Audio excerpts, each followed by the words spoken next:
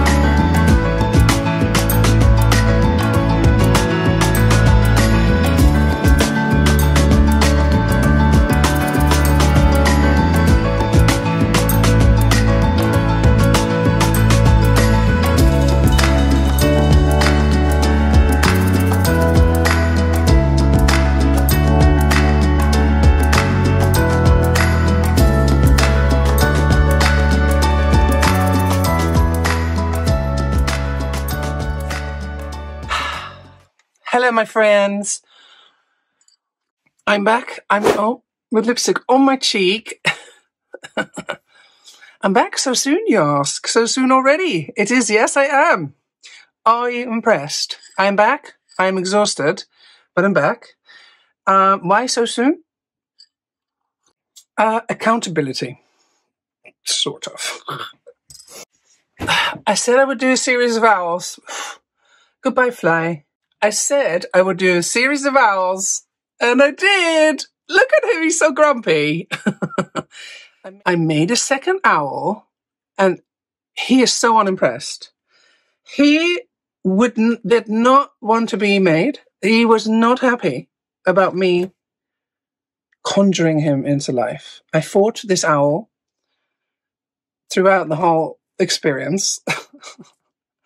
I nearly gave up on it. And then me and him had a good chat, and we became friends. Me and Grumpy Owl. So I'm checking in for the second time in, I think it's 2 weeks, which is incredibly impressive. I don't think there's ever been a time where I've done one video in 2 weeks. I deserve applause. Yay! And lots of hearts and stuff in the comments. So, owl time. I'm going to talk to you about this owl, this very grumpy owl. I call him Confetti Owl. Grumpy Confetti Owl. And you'll see me make him in this video. I have done a time lapse for you.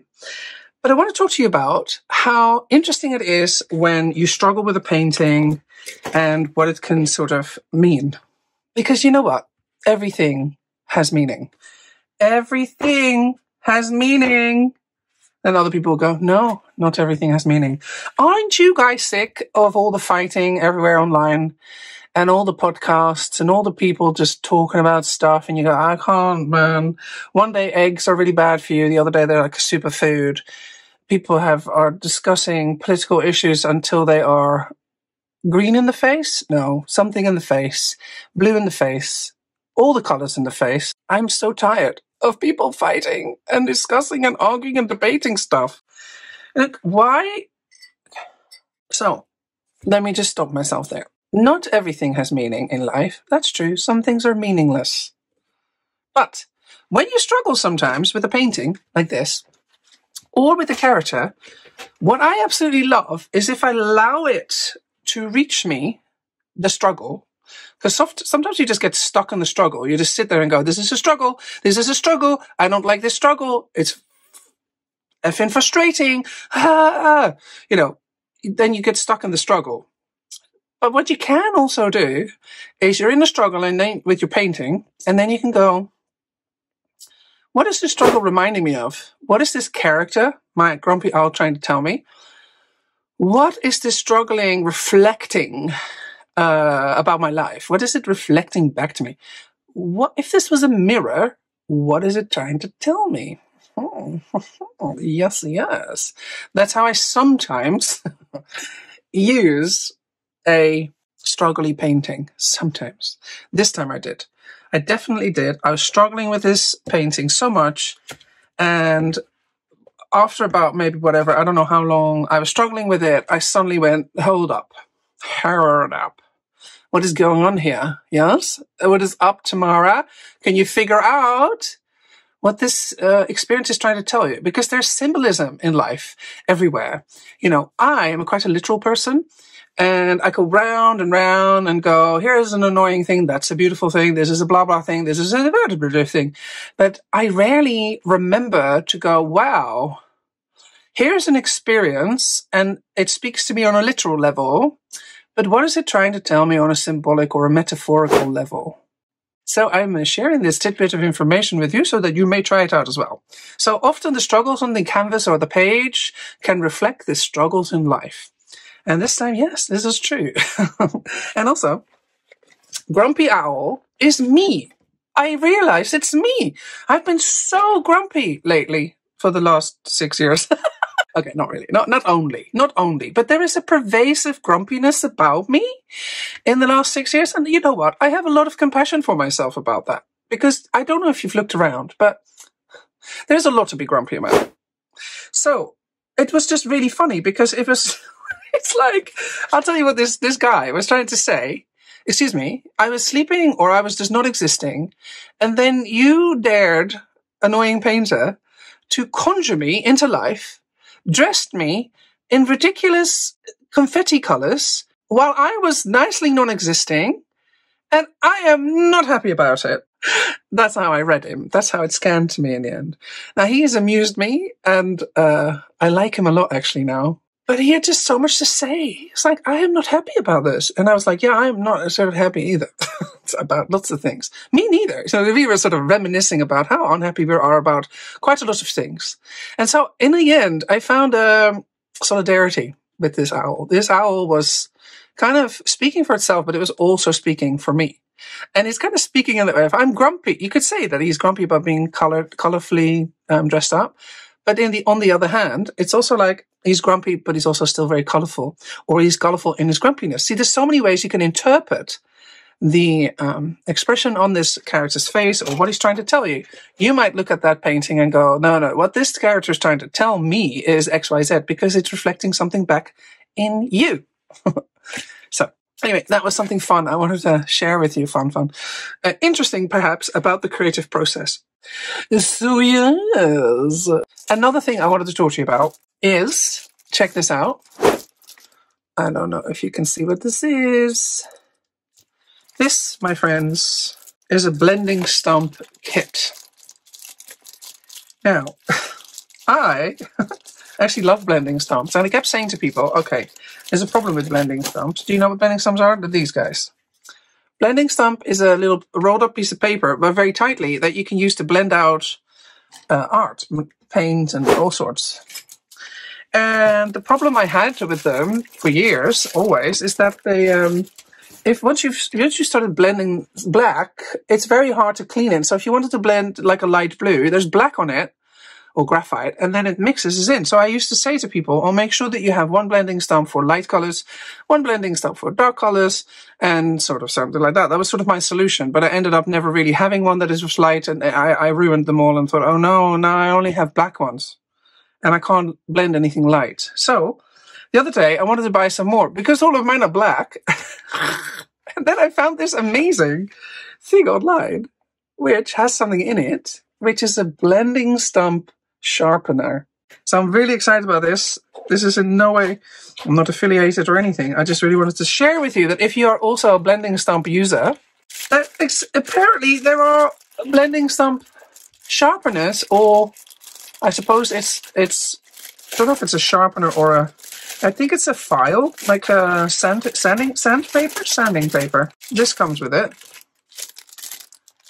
And this is the like they call this the sharpener. How handy is that? Because I've always just been annoyed with the fact that the blending stumps just have one side and that's it then. So what am I going to do? Oh, okay, yeah. So there's a piece of paper at the top. Then we're going to take that off. And underneath this is sanding paper. So I guess all we're going to do, I should really film this on my other camera, but Yes! Oh, this is brilliant! Fuck, excuse me. This is so good.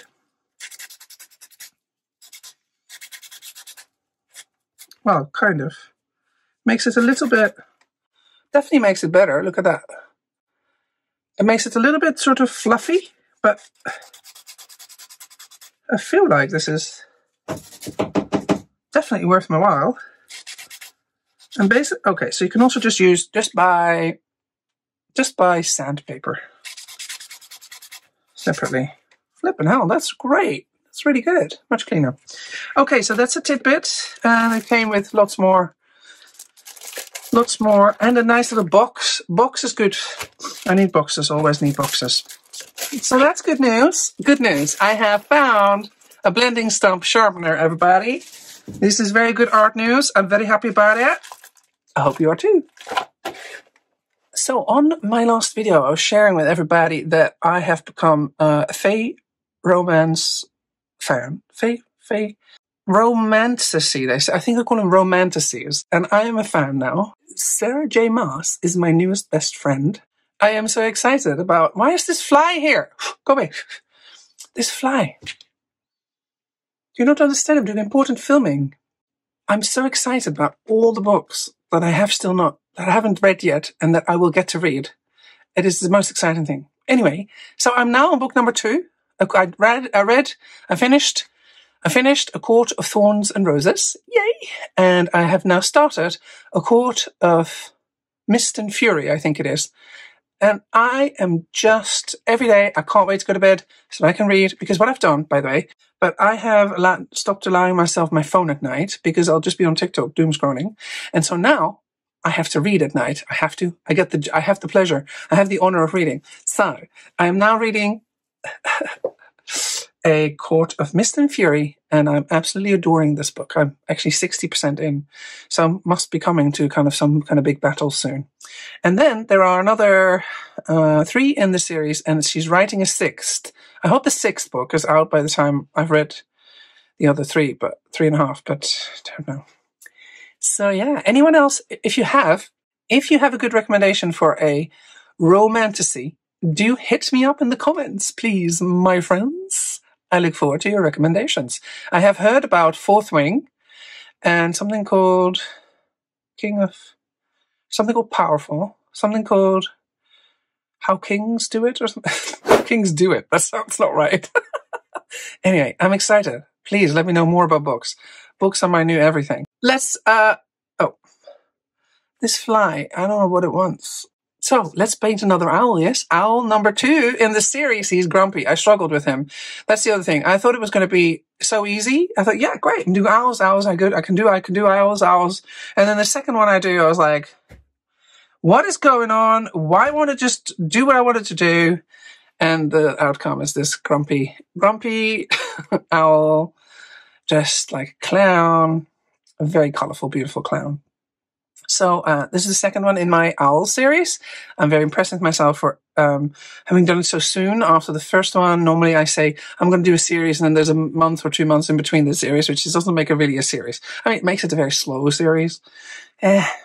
So I'm excited. Let's make owl number 2. And if you, my friend, do an owl as well, please do come and share it in the Willowing and Friends group on Facebook or somewhere on wherever you want, TikTok or Instagram. Tag me. I'd love to see what you do. Love to hear your thoughts. Do you find that life imitates art, as they say, and art imitates life? Do you find yourself using art as a mirror? Do you see yourself reflected in your art, not physically necessarily, but like emotionally? Do you go, okay, yeah, I see now why that orange is screaming at me or whatever? You know, I would love to hear about your insights and thoughts and everything. And also I want you to know that you are loved and I hope you're okay. Life is a bit of a show for many of us, and it's a pressure and stress and all sorts. If you're going through something difficult and challenging, I send you so much love and care and strength and light and good wishes for your situation to change in your favor. Yeah, life's not easy right now, and I know that. And so I send out my heartfelt everything to everyone out there who's watching this video. And I appreciate you clicking on my video. That is always deeply appreciated. And if you find my ramblings and warblings, I've come to call them warbles, which are not words, I don't think. Is not a word. Is warbling a word? I think it is, but it doesn't mean what I think it means, but I'm going to use it for that. I used to think that the word dwindling meant that you're just dawdling. I thought dwindling meant dawdling. And then Andy told me, no, dwindling means slowly but surely disappearing. And I say, I am just dwindling about in the kitchen. He said, you can't be dwindling about in the kitchen because I don't want you to be disappearing. Anyway, so I use the wrong word sometimes for things that I mean, and sometimes I make them up, and then they are in existence as well. That happens a lot. Anyway, if you like my warblings, thank you so much. I'm really appreciative that you do. I hope to somewhat amuse, and I'd like to take people on a comedic, chaotic walk down the lanes of my brain and mind, and usually it's quite funny. Sometimes it's a little crazy. Sometimes it's delirious. Sometimes it's calm. Really rare, but it can be calm. Anyway, if you like it here, I would appreciate a thumbs up, a subscribe, maybe even clicking the little bell so that you get notified when a new video of mine comes up. And you will have my undying love and gratitude. Thank you for being here. It really always means so much to me. All right, let's take a look at how I made this grumpy owl. Enjoy. Much love. Bye.